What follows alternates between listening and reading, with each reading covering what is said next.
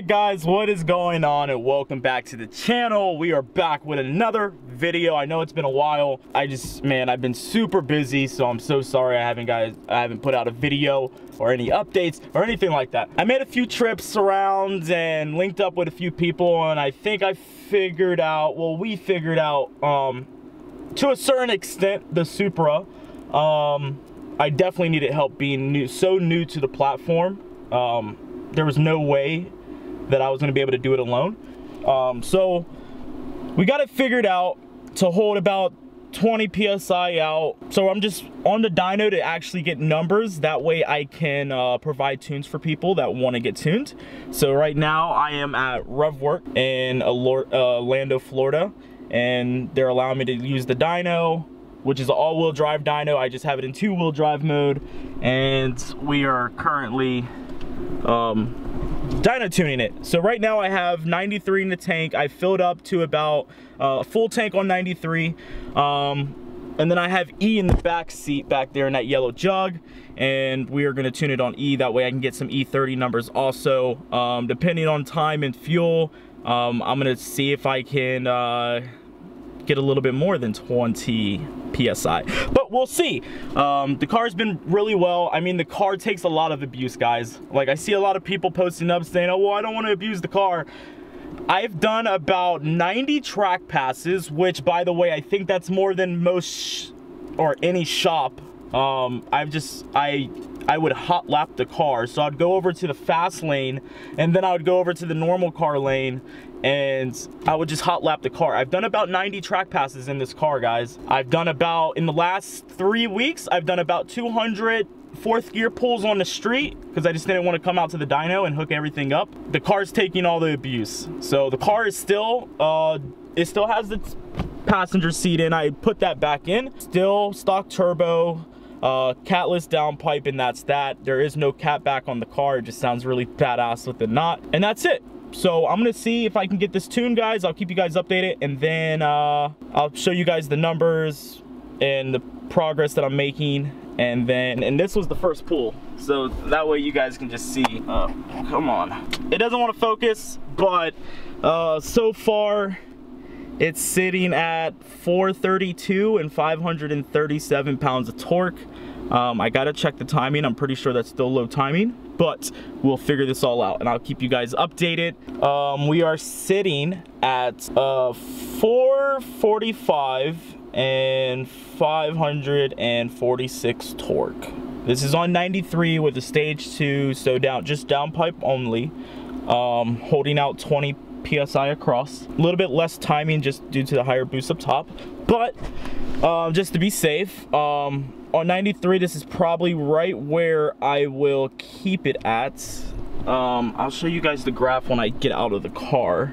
On Mustang numbers, this made 378, 465 on a Mustang dyno. This is a Mustang dyno, but the WCF is estimated as a Dynajet. So we do have the Mustang, we do have Dynajet estimate. I don't care what people say.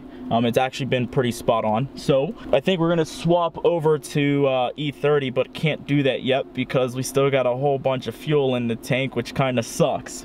All right, guys, so this right now is showing Mustang numbers as we are on the Mustang dyno.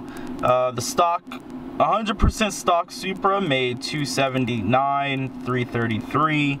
My 93 tune stage 2 with just a downpipe, guys. You can see the big difference between it. Did do 2 pulls. We came out to about 377 and 449 torque.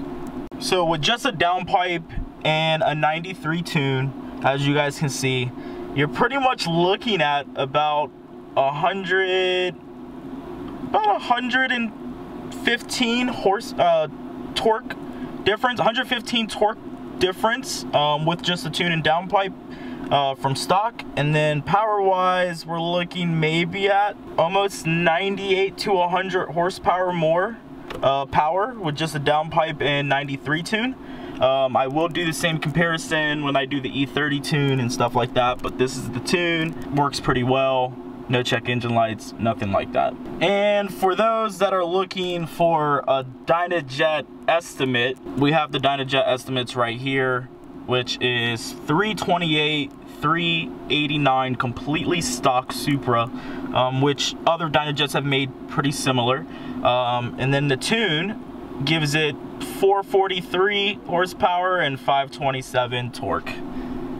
So guys, at the current moment, I am doing pulls, trying to get the fuel level down. I filled up with way too much, 93. So I'm having to sit here and do a couple pulls, fill up with the 5-gallon jug. So every like other 2 pulls, I pour some more E85 in to make it an E30 mix while dialing the tune. So hopefully by the time we do get to that E30 mix, we can already have a done map. It's already taking the extra timing and everything, so we'll see how everything turns out. I had to make some more adjustments and we'll see how it goes. So we are still currently dialing in the car. I am starting to feel the car misfire up top. It still has the stock spark plugs for the last 2,500 miles, so I need to replace those and change the oil because I haven't, and this car's been getting abused daily. Right now, with just the map adjustments, slowly still working in E30. I'm probably at like E20 right now. We're sitting at 468, 561, and then Mustang we're sitting at 400. Just to give you guys a stock one on this dyno makes 275-ish on this dyno, a completely stock one. It's now making 398, almost 400 on this dyno. We're still dialing it in, maybe like 2 or 3 more maps and we should have it good to go. Getting a little bit of blowout up top. Like I said, stock plugs 2,500. We're sitting at 474, 573 right now. I'm still trying to pour. I only got like half of a tank of a 5-gallon jug, so it's not exactly at E30 yet, but we will see how this pull does.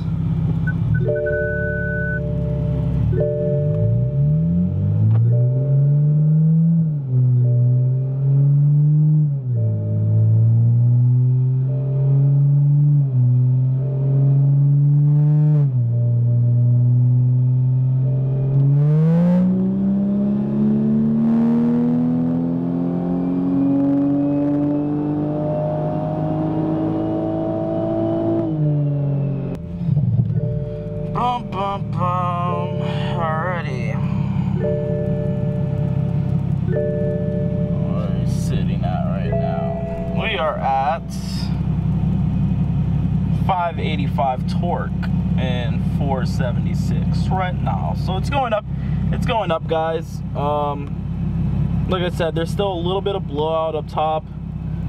Still a teen. There's still a little bit of more timing left in the groove also. Yeah, see, it's a little bumpy right here where the blowout's happening. Alrighty guys, I know it's kind of a little dark, but I am currently at the track. As you guys can tell, I had to get off the dyno a little bit early. I feel like the car needs spark plugs a little bit and an oil change.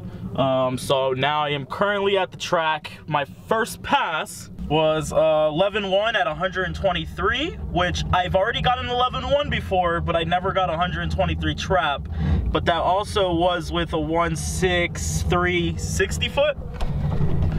And my best 60 foot has been a 1.52. So if I can get that tonight, maybe I'll get into the 10s.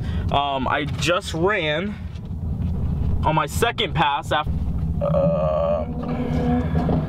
was 11.0 at 124 with a 1.62 60 foot. So I know with a 1.5 60 foot, I should be able to get into the 10s. I'm hoping, and I'll keep you guys updated.